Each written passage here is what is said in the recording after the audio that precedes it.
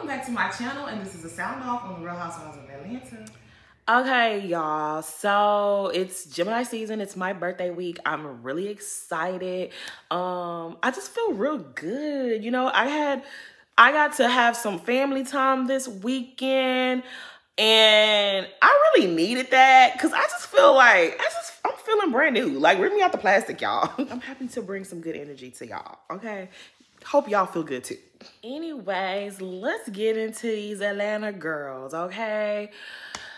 Child, the episode starts off with, let's start with Marlo. Okay, so this scene with Marlo and her friends, it really irritated me. It really got on my nerves. It did. Like, she's mad that Drew did not use the word shooting when she was addressing Candy's incident.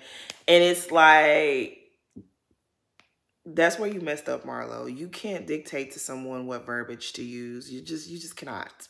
You cannot. If you had a problem with Candy, you should have addressed Candy. You wanting Drew to address her and read your mind, like, girl, stop it. Like, stop it. I agree that Candy could have sent a flower arrangement and a card. That's nothing for somebody like Candy. Like, she could have done that. She could have got her assistant to do it, but her mind did not think to do that because you and her friendship y'all not there. Like, if you were a closer friend to her, she probably would have done that for you. But clearly she doesn't see you in that way. The fact that you've known her for 20-something years doesn't matter to Candy. She doesn't see you in that way. So that's why it didn't occur to her to send you a flower arrangement or a card. Y'all friendship ain't on that level. I don't know how you want her to explain it to you. Y'all friendship ain't on that level. I remember some time ago, Marlo, I thought it was Marlo's brother. I don't know if it was the same nephew or, I really remember Marlo saying her brother died. And Nene, I think, paid for the food. And I remember her thanking Nene for this. And yeah, you and Nene were like sisters at one point. Like, y'all hung out. Y'all spent time at each other's homes. Y'all were real friends off camera. Clearly, Candy isn't your real friend off camera. Y'all have a surface co-worker relationship. The fact that you've known her for many years, it doesn't matter. Y'all aren't friends on that level. What you don't understand about that, Marlo, I really wish in that moment that Marlo's friends would have kept it real with her and said, girl, yes, you've known Candy for many years, but the two of you aren't friends on that level. If she saw you as a close friend, she would have definitely sent flowers. She would have called. She would have done all those things if she felt that connection to you. You should have said something to her a long time ago, and you chose not to. And I bet any dollar amount of money that the reason you never said anything to Candy is very similar to the reason why Drew did not use the word shooting. You didn't want to upset Candy. You felt like you were somewhat in her good graces and you didn't want to piss her off. That's the reason why you never brought it up to her.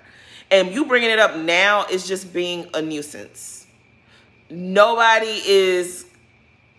feeling you, girl. You should have brought it up back in the day. You didn't. And then you still could have brought it up now and you chose not to. You were trying to get Drew to confront her. Girl, you look crazy. You need to wrap this storyline on up ASAP. That's what you need to do. And I wish your friends would have told you that. Anyways, over at Sonya's house, her sister is still salty because Ross wants them to leave. And it's like, did y'all ever think that maybe Ross doesn't like the way that your family talks to you sometimes in y'all house? That might be one of the reasons he wants them to leave.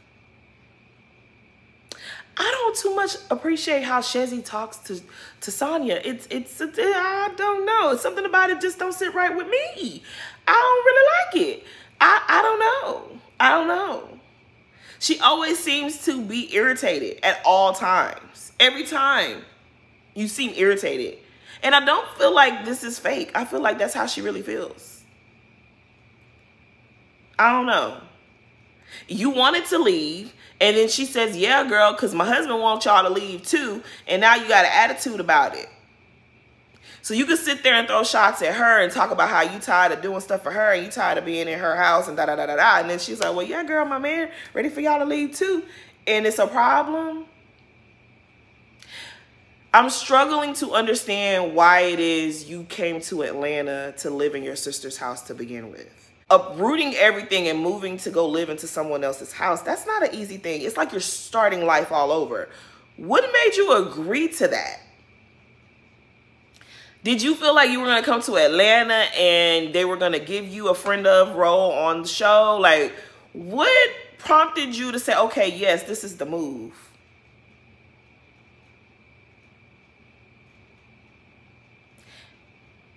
It's time to send everybody on their way, Sonya. Hire a nanny, do what you got to do, figure it out. But this little situation right here, this is about to be ugly for you if you don't wrap it up real quick. Because we all know that if Ross's mom or Ross's family wanted to move into your house, you would have a whole problem with that.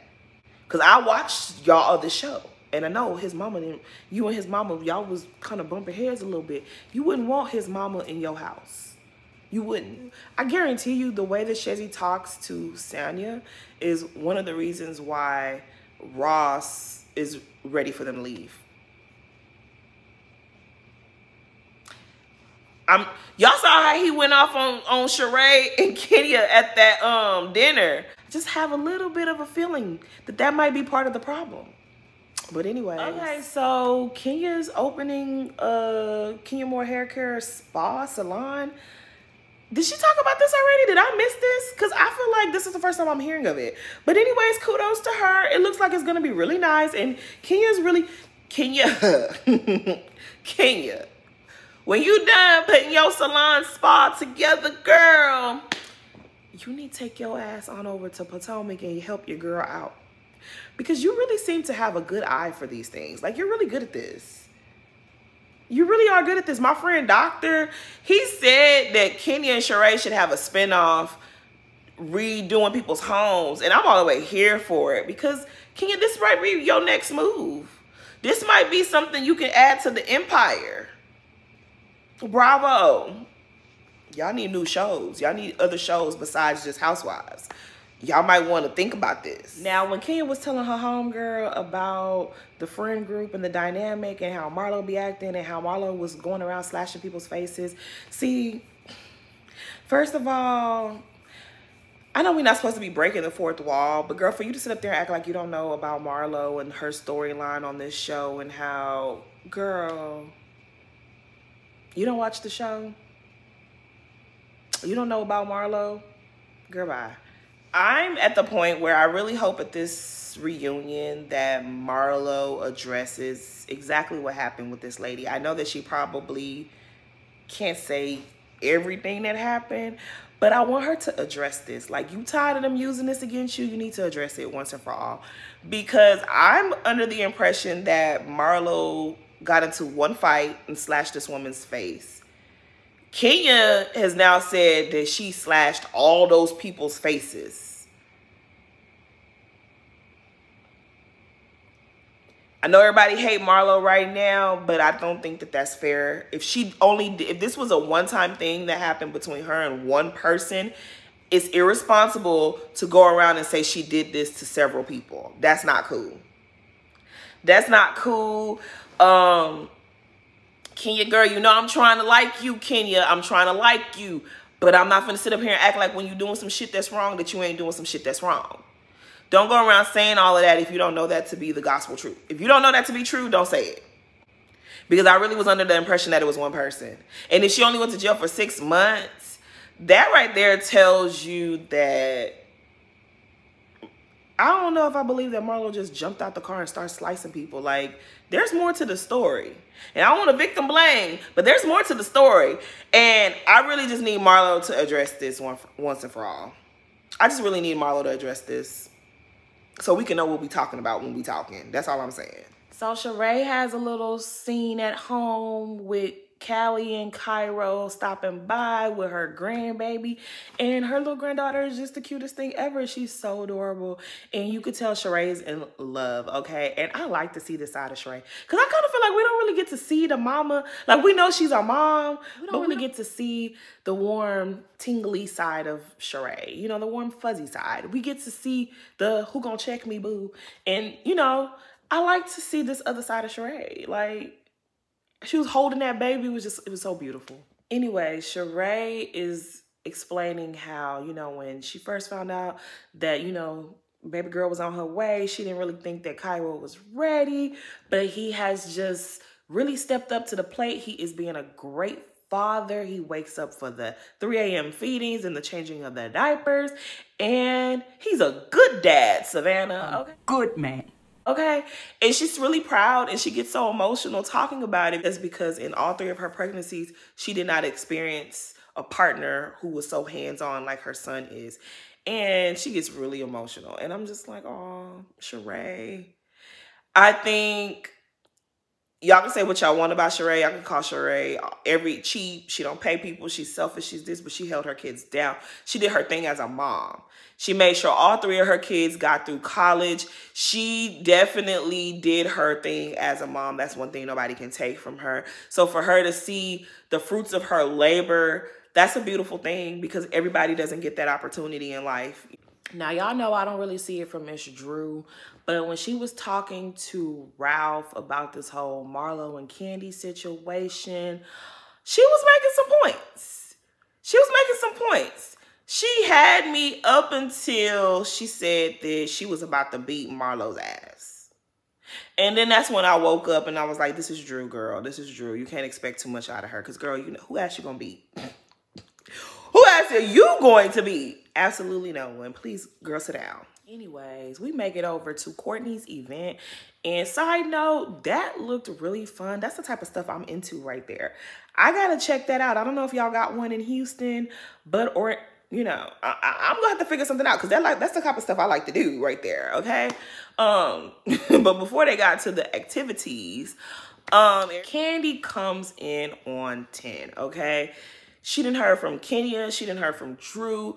What Marlo has been saying, you know, basically attaching her nephew's death to the incident that happened with Candy's cousin / godson. And Candy ain't having none of that. And I mean, I can't blame Candy for being upset. I really can't. And I'm pretty sure, you know, when people are bringing it back to you, it makes you even more upset, because it's like, what the fuck is Marlo on? So, you know, okay, so now when Candy, Marlo, and Drew go off to the side to have their little conversation, right? Can I just say, I'm watching the episode a lot later than the rest of you. It's Thursday that I'm watching it.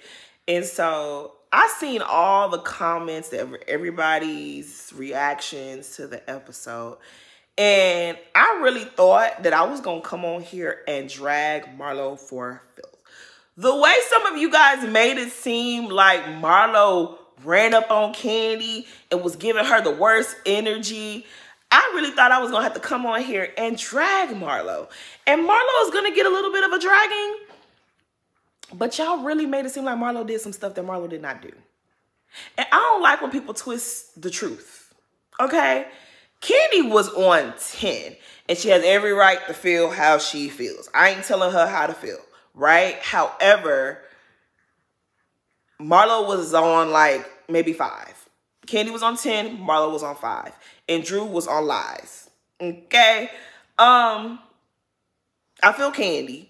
If you didn't tell me when this stuff happened and then you've been faking and smiling in my face, I don't really want to hear it now.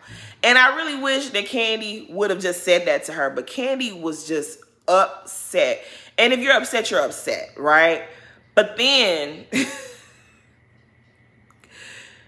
for me, I feel like Marlo was trying to explain herself and explain her rationale. And I think we all can agree that Marlo needs to sit down. Marlo needs to let this go. She needs to let it go. Because you didn't say it when it happened, so no one really is interested in what you're saying now. It really just feels like you're bringing it up for a storyline. I do think that Marlo truly feels this way. I do think that Marlo feels like Kandi should have done more. I think she really does feel that way. But you never said it when it mattered. So saying it now because her nephew or her cousin, I think it's Kandi's cousin, saying it now because Kandi's cousin was now injured, and it just feels wrong. It feels like you're trying to start a problem with Kandi for the cameras. And I think you are. I think that is what you're trying to do. I think you really feel this way, but it's kind of like delayed. Like you should have said something before and you didn't. So now no one, it is like, I don't blame Kandi for being upset. I don't blame Kandi for being upset. I don't blame Drew for being upset because Marlo did buck at her when she was leaving. However, and Marlo was wrong for how she addressed Drew. But I do think that when they were having this little exchange, Marlo was a lot calmer. She was trying to get her feelings across. And it's just like I said, nobody cares because it's 2 years too late. It's 2 years too late. Is Kandi trying to, you know, keep up an image for her businesses because she don't want her businesses to fail? She's invested a lot of money into it. Absolutely. She doesn't want her businesses connected to negative whatevers and crazy incidents. Obviously. She has a right to, you know, protect what's hers. I want to be more upset with Marlo for bringing up something that's 2 years old and exploiting tragic events, okay? I really do. But the reason I cannot be is like, you guys are going along with it. Kenya's going along with it. Drew's going along with it. Kandi's going along with it. Production's going along with it. If this was something that you didn't want to get, if you didn't want to make a storyline out of this, then you should have shut Marlo down. Marlo, me and you are not friends like that. I told you sorry. Sorry for your loss, condolences. That was it. I gave you what I had to give you. You're not my friend like that. Like, y'all could have really shut it down. But Kenya brought it up on the trip to Alabama where Kandi and Drew weren't even present. You wanted to give it attention. Then, Drew, you're having conversations about it with your husband. You're talking about it in a scene with Kenya and Sheree. Y'all wanted to use this as a storyline just as much as Marlo. So, it is what it is. Y'all could have shut that shit down real easy. Y'all literally could have shut it down and not give life to it. But y'all all gave life to it. And it's like, oh, Marlo's the bad guy. And it's just kind of like, Marlo irritates me, yes. But no. If you didn't want to breathe life into it, then don't bring life into it. How many times did Drew sit up there and say, oh, I'm from Chicago, and you don't use the word shooting, but you say children get killed? Is that better?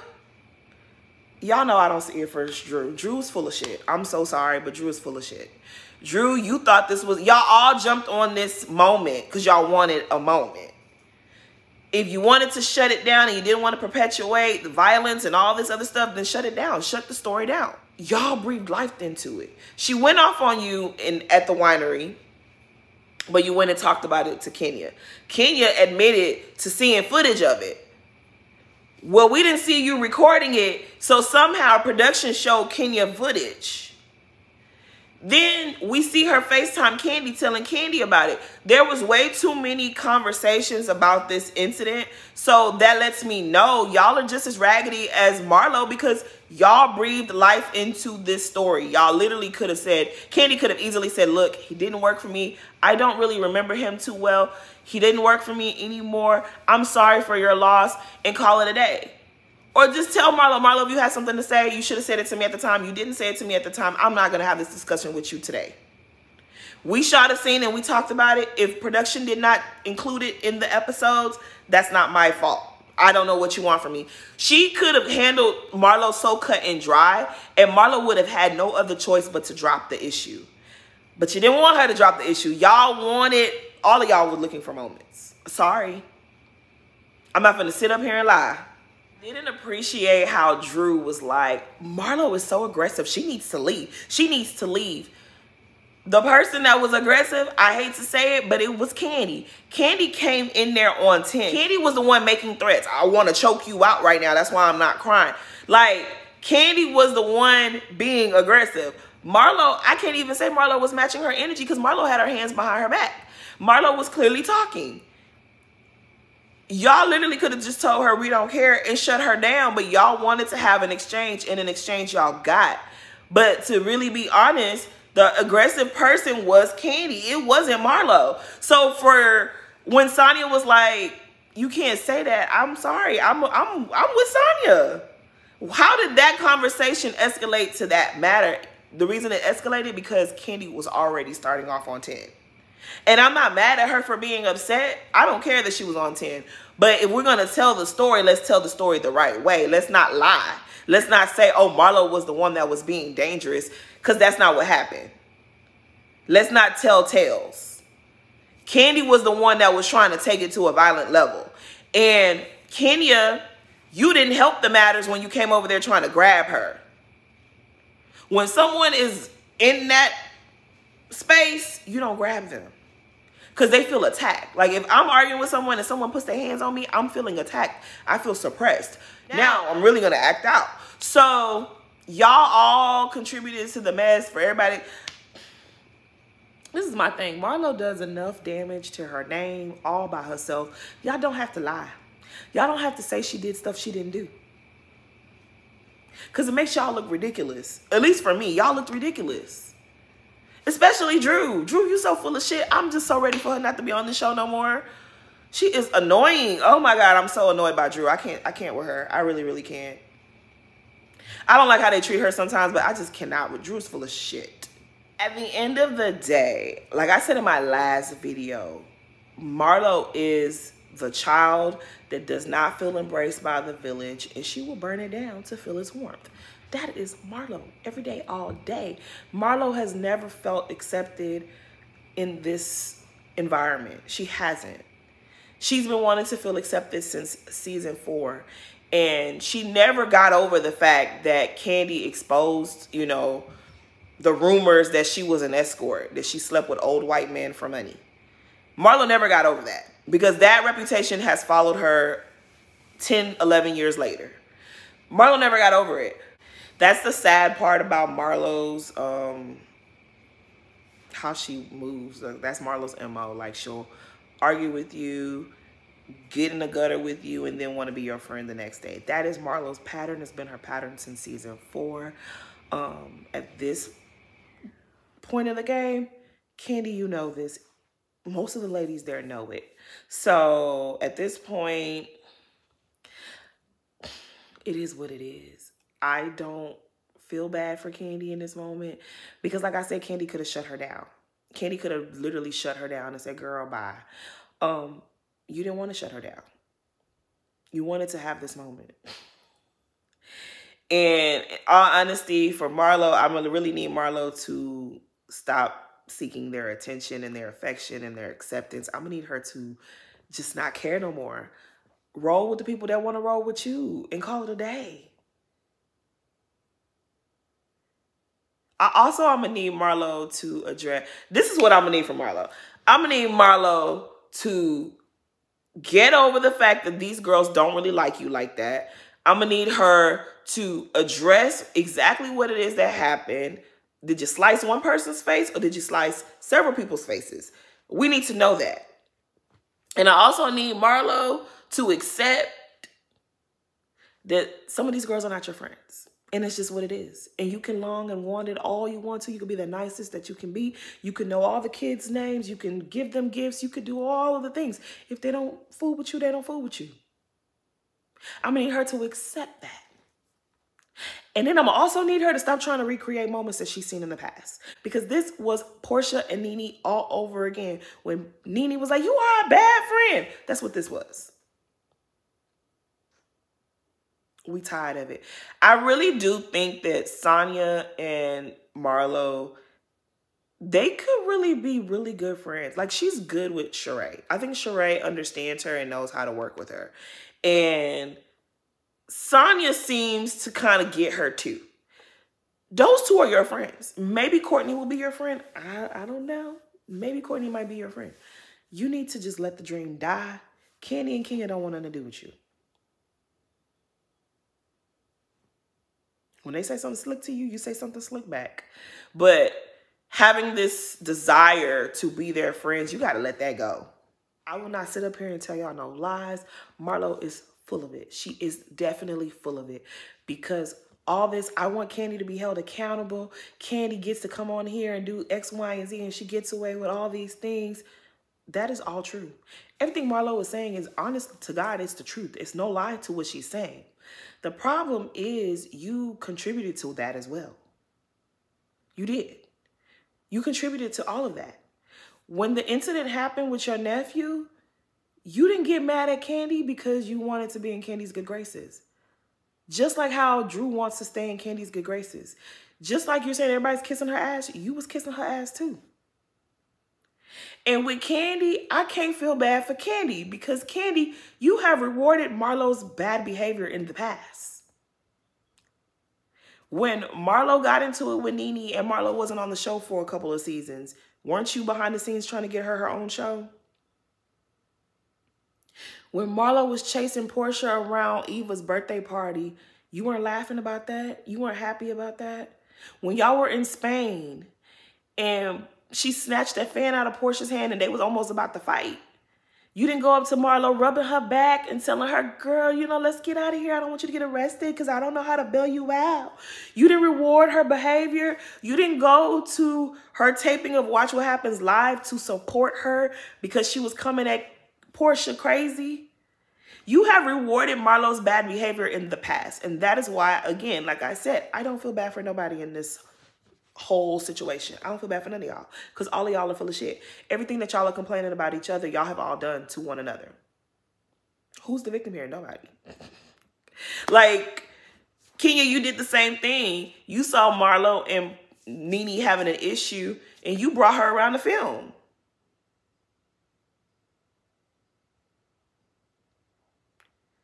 When you wanted to expose the whole Bolo situation, you use her to help you do it. So at this point, y'all stuck with each other. Like I said the last time, y'all stuck with each other. Because everybody knows if Portia was on the show, Marlo would be on her back about the Simon thing, and y'all would be eating it up. But Portia not here. So she coming for y'all. I'm just gonna watch the show.